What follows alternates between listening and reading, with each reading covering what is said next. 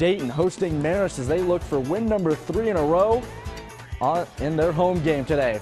First drive of the game for UD, Will Bardo drops back to pass, nothing there. He takes off running. 38-yard scamper, gets just inside the Red Foxes' red zone. Later, Bardo connects with Brandon Johnson for a touchdown and a 7-0 Flyer lead, making it look easy just like that. A couple possessions later, Robert Washington trying to pound it in on the goal line. He fumbles, but then he's able to jump back on it after a couple guys miss it. It's 13-0 UD. But Marist starts to come back from there. Ateague Lucas scores as the Red Foxes rally and get the win 31-20.